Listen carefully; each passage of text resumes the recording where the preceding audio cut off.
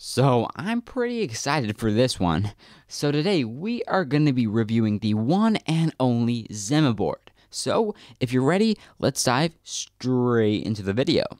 So, first of all, yes, what in the world is the ZimaBoard? Well, the ZimaBoard is an x86, not ARM, x86 single board computer. Yes, a single board computer, just like the Raspberry Pi.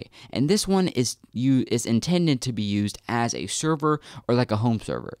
So I've had my eye on this board for a little while now, and I can say that I absolutely love and admire this board. So with that said, let's dive into the specs, the pre-installed operating system, and how this board actually performs.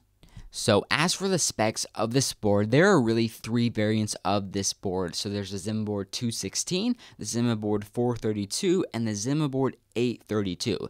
So the 216 model is obviously the baseline, it's the lowest spec. So this one comes with a Intel Celeron N3350 dual-core CPU and 2 gigs of RAM and a 16 gigabyte eMMC, whereas the ZimaBoard 432 and the ZimaBoard 832 both come with an Intel Celeron N3450 quad-core CPU, and they both have a 32 gigabyte eMMC. The only difference between those two models is the 432 has 4 gigs of RAM and the 832 model has 8 gigs of RAM. So, currently in front of me right here, I have the ZimaBoard 432, which is the 4 gig RAM model, but I do have 4 cores, which is really nice. And like I said, this one's kind of like the basic, it's basically like the middle ground, so it's the same CPU as the 832, just the only difference is 4 gigs instead of 8 gigs of RAM.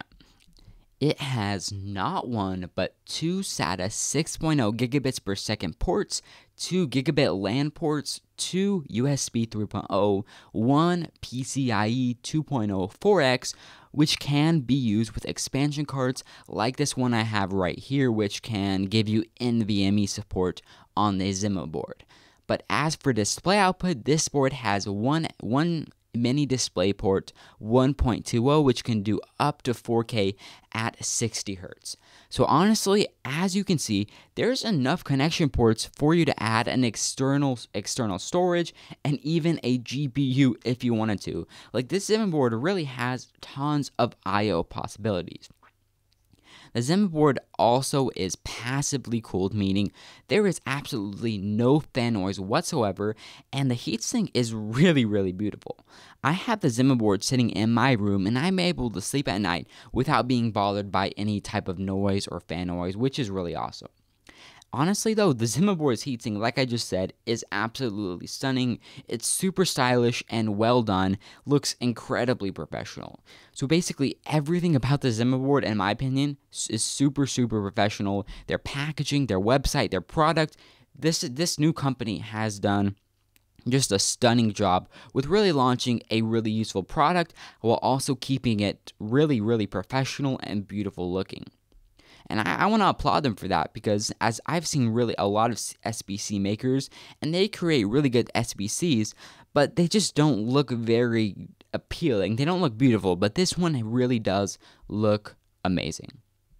So, let's go to what the ZimaBoard comes pre-installed with. Like, what OS is on that pre-included eMMC module? So, the ZimaBoard comes with the one and only CasaOS, which is a custom OS specifically designed for the ZimaBoard, but it does run on other devices like the Raspberry Pi 4. So this operating system is built by the same people who created the ZimaBoard, so it is also really professional, just like the ZimaBoard.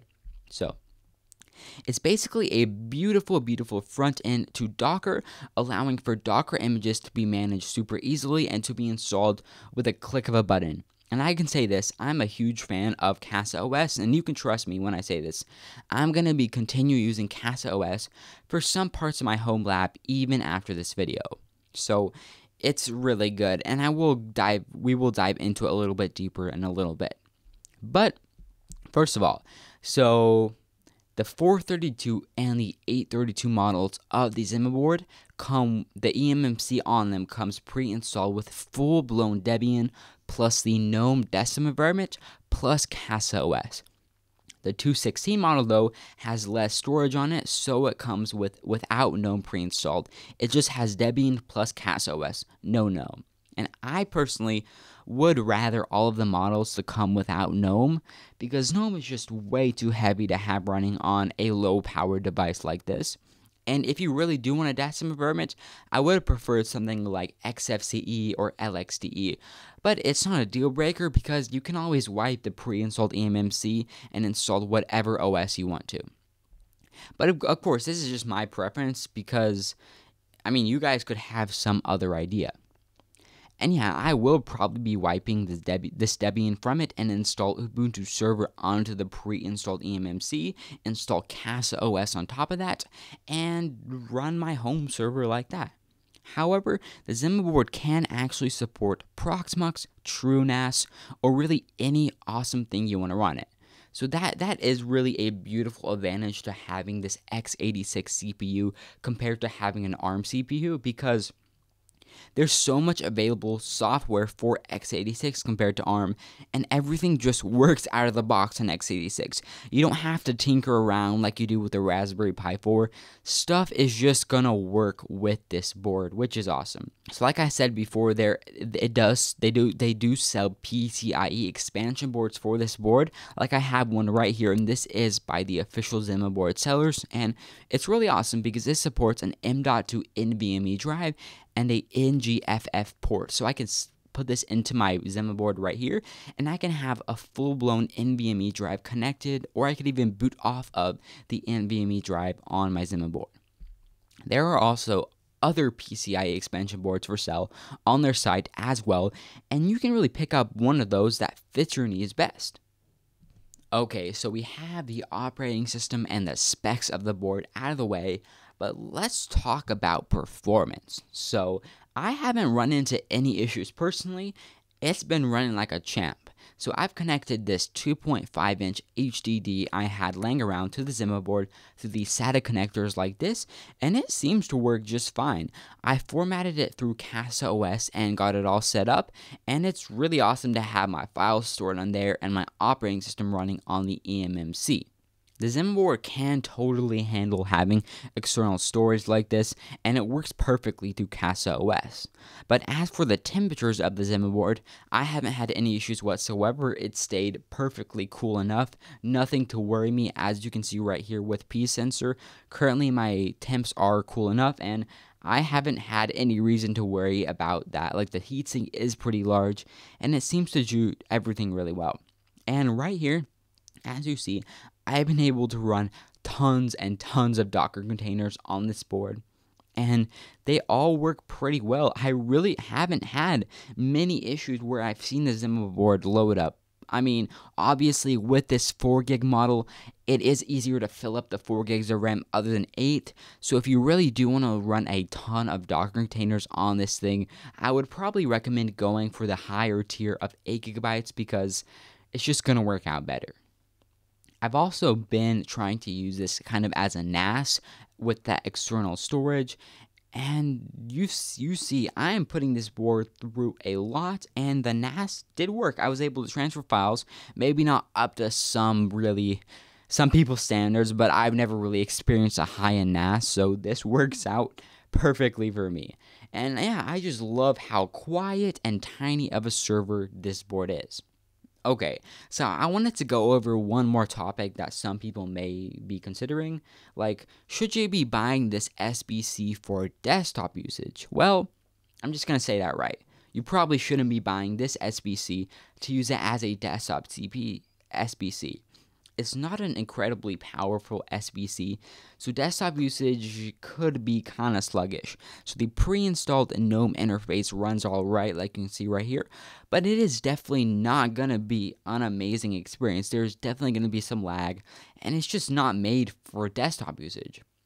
Some lighter Linux distros, such as XFCE or LXD, would probably be a much smoother, but it's still not going to be incredible. So no, I would not purchase this SBC for desktop usage.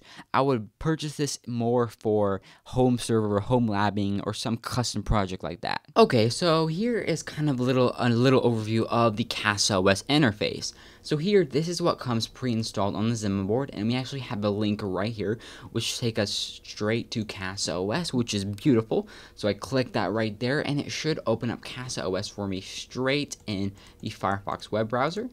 So here we go, and I'm already logged in, so I don't actually have to type in my password again. It kind of remembers that, so you don't have to enter your password in every time, which is beautiful. And so right here, out of the box, it looks like a really beautiful interface, as you can see right here. So we have our time, date, stuff like that right here. Here we have a little thing showing us how much CPU we're using right now and how much RAM we're using right now. Below it, we have a storage indicator, and if I had more storage devices connected to my ZimaBoard, they would actually show up down here, or we can actually click right here and we would see the different drives like this, and you can see if they're healthy or not and different cool stuff like that. And then here shows our network connectivity.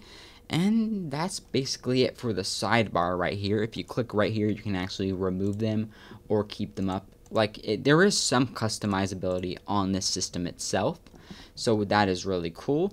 As for the top bar right here, we have our account, which I don't want to log out, so I'm going to leave it like that. In settings, you can change your search engine from Google to DuckDuckGo to Bing. Who wants Bing? And in our language, we have a couple of different languages right here. I'm going to go with English. You can change the default port. By default, it is 80. I'm going to leave it like that. And auto mount. And you can actually go ahead and update CasaOS straight from here when new updates do pop up, which is super awesome. It's like a one-click update, which is really cool. And here we have a terminal, so if I was like on a different PC, I could go ahead and I could SSH straight into my system from this web interface, which makes monitoring your home server really awesome. And we have logs too right here, which has nothing in it for me. And here are the applications that I have personally installed myself. And a lot of these I installed through the App Store right here, which is getting updated with every new update. They seem to be adding some new applications. Maybe not with every update, but with some big updates, they add some new applications, which is really cool. So let's say I wanted to install Radar. I just click Radar, and it gives me a little bit of an overview, and it kind of looks Apple-y, like iOS-y, macOS-y type of a cool interface like that. If you want to install, you hit install, and it installs it straight on your system, which is just so easy. So all of these Docker containers right here, you can literally install with the click of a button, and it's going to be running on your home server, which is really cool. But let's say they don't have the application you want to install. Well, you can click custom install, and you can go ahead and install this like a default Docker image. You can type in all this information, and you would get it running on your system. Okay, so yeah, we got that out of the way, but what if you have Docker containers already installed on your system that you did not install through CasaOS? Well, if you didn't install it through CasaOS, it shows up at the bottom right here as existing Docker apps, and you can click it right here to import it to CasaOS. And you can find an icon if you have one. Right now there's no icon for code server, but I click save, and it adds it into my home server, into my dashboard. So even if you install apps outside of CasaOS, you can actually use it in your CasaOS dashboard, which is just incredible. So yeah, this operating system is definitely still in development, and they're adding features. They seem to be really working on this, which is incredible. So I love CasaOS, and I can't wait to see where it goes. And I would recommend it to you guys because it makes doing home serving so easy. So that is CasaOS. So the ZimaBoard does come in many different models, but the baseline model comes at $119 US. And the 432 model comes around at $159, and the highest in the 832 model comes around at $199 US. So let's start out with which one would I actually recommend. So personally, I've only ever tried the 432 model, so I can't really speak for the 216 model because I don't know what the performance is like on that one. But honestly, it's not that much more to upgrade to the 432 model from the 216. So I would probably buy just the 432 because those 2 extra cores for the CPU are going to be really useful and give you so much more performance. But would I recommend getting the 8GB RAM model? Well, if you think you're going to use the RAM, I would recommend upgrading to that. It's not a ton of money either. It's $40 more, and you're gonna have 4 gigs of more RAM, which could be useful in some scenarios. So yeah, it's really up to you. But the overall question would be, would I recommend this board at this price point at all? Totally. I would totally recommend this board at this price point, especially considering now you can barely find Raspberry Pis, and if you can buy a Raspberry Pi, it's going to be around this price point. And when you buy a Raspberry Pi, well, you usually need to buy some type of cooling and stuff like that. And what? This board comes pre-installed with cooling. So this board is incredible for home serving. Just absolutely incredible. And I would recommend it. It is a beast. So yeah, I would totally recommend this. So let me know down below in the comments, would you buy a ZimaBoard? And what would you like to see me try out on the ZimaBoard? I am planning on making some further videos with this board as well. So if you enjoyed the video, a like. If you really enjoyed, a sub to the video would be super appreciated. So thanks for watching.